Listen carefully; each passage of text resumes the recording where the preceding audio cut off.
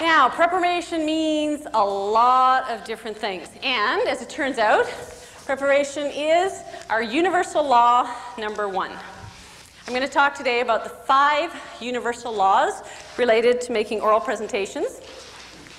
And the first one is, if everyone can see that, prepare and persevere.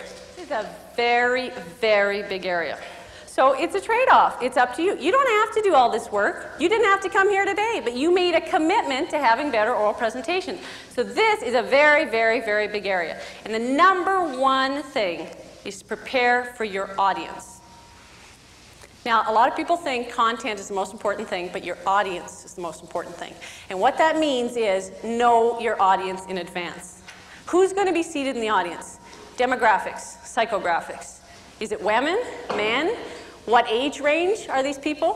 What is their experience level? Are they all part of the same body? Are they from different bodies?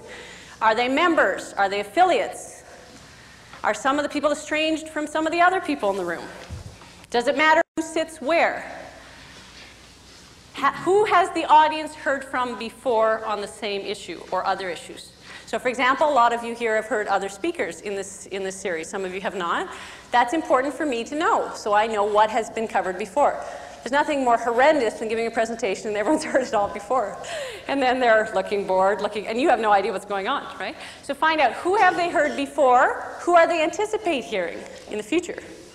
How does that affect where you fit into the context of that audience?